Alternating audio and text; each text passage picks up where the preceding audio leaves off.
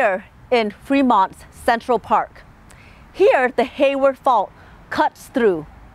The Hayward Fault is different from other faults in that it doesn't need an earthquake to move. It's moving all the time. Let's see what happens when you build a building on top of a creeping fault. This concrete floor was poured in 1962 when they built this building. This crack formed since then. If you look at the lines, they are displaced to the right by a few centimeters. But these lines used to run straight across.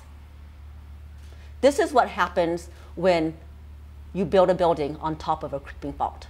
This activity is also called aseismic fault activity. The Hayward Fault is moving at a rate of about 5 millimeters a year aseismically. That means it's moving every day over time without any earthquakes. Here you can see what happens to the concrete as the Hayward Fault is moving. This wooden beam is bent to the right and the concrete is cracked. That's because the concrete behaves brittly and is fractured, and the wooden beam behaves a bit more elastically and is allowed to bend.